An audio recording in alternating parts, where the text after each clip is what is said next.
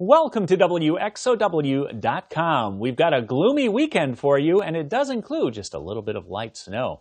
Let's check the forecast then as we head through today. Look for a high of 35 degrees. A little light snow still possible, but only minor travel issues with northwest winds at 10 to 15. For tonight, the low 26. A few scattered snow showers again, especially late with northwest winds at 5 to 10. For tomorrow, the high reaching 28 degrees. A little light snow possible in the morning.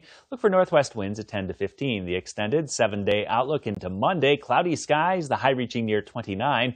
For Tuesday, partly cloudy, much colder with a high of only 20 degrees, warming up to the low to mid 30s for Wednesday and Thursday. Then on next Friday, look for sunshine and highs reaching into the upper teens. Tune in to News 19 for more complete details.